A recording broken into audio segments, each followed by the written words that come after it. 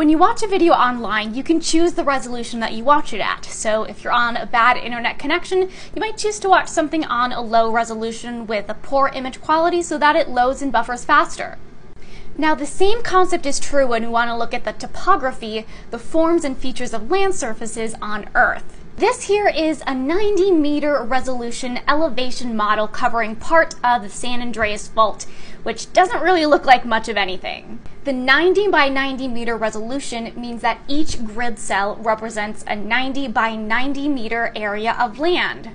Compare that to a 30-meter resolution, which is improved but still not great. We can then look at a 10-meter resolution model where we can see some more defined features. But now compare that to 1-meter resolution, and now you can see all the details of the land surface and the San Andreas fault in great detail. The resolution of topography has some of the same trade-offs as video resolution. We have low-resolution topographic coverage of the whole world, but once you zoom in, you kind of lose all the features.